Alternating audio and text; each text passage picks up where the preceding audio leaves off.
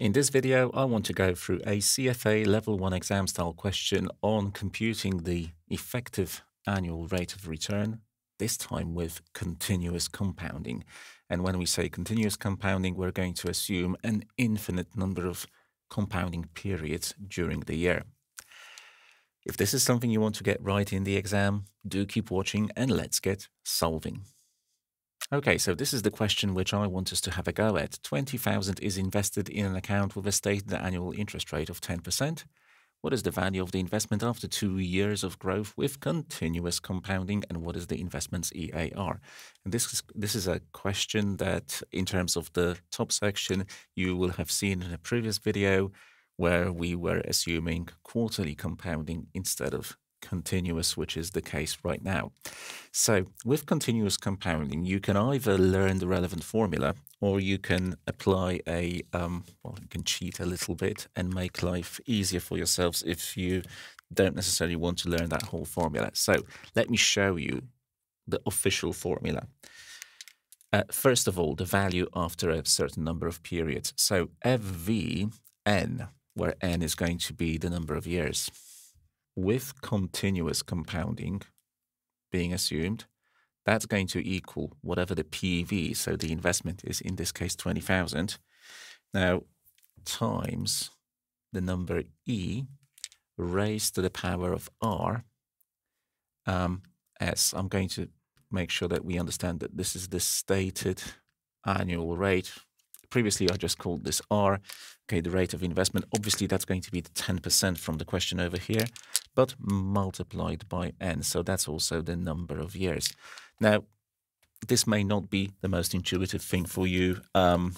So I completely appreciate that not everybody will want to necessarily learn this formula, but there is a shortcut which I'm going to show you, or a bit of a roundabout solution which you can apply if you want to.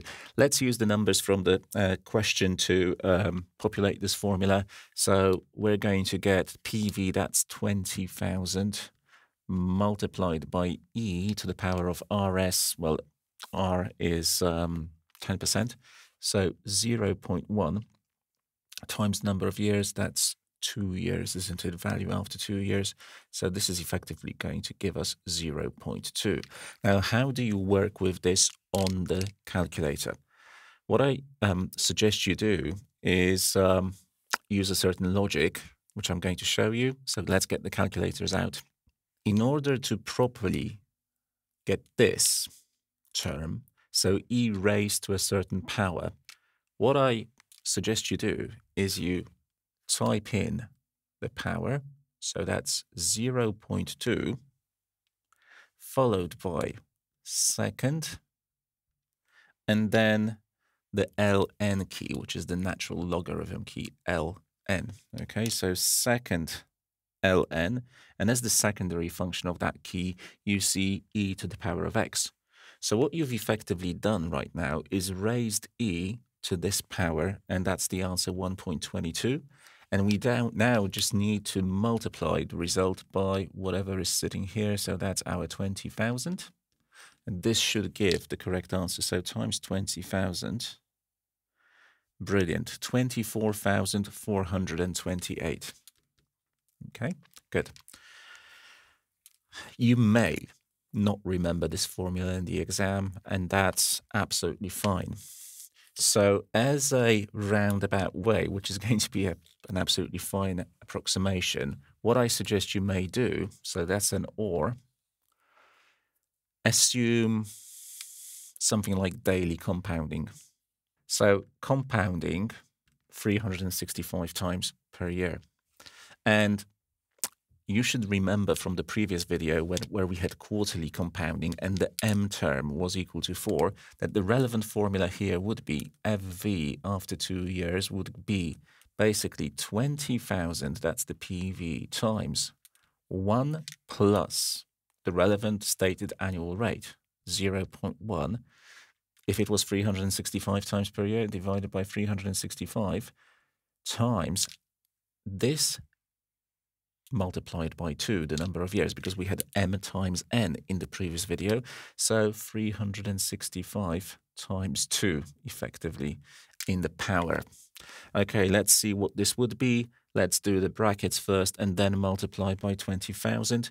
So 0.1 divided by 365 plus 1 raised to the power, so y to the power of x, open bracket, 365 times 2, close bracket, 730 equals, and now multiply this by 20,000. The result's going to be very, very close.